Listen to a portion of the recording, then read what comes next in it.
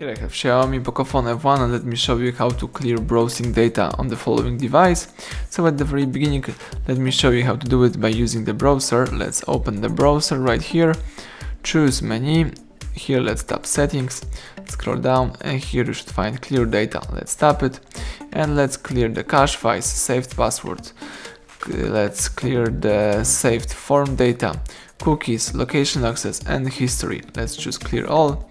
So let's tap OK to delete all saved data above. Let's tap OK and that's it. You just clear our browsing data from your Xiaomi browser. That's it. Everything went well. Thank you for watching. Please subscribe our channel, leave thumbs up under the video.